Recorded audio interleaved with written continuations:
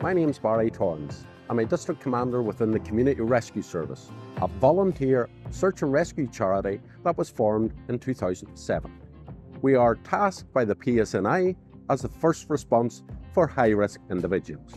The Community Rescue Service since 2007 has saved thousands of lives.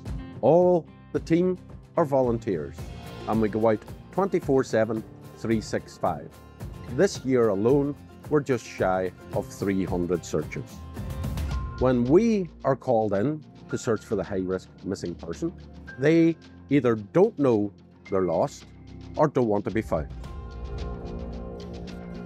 I would love to be able to tell you that we're not required.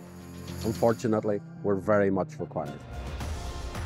The Community Rescue Service were delighted to be awarded the Community Cashback grant by SPA.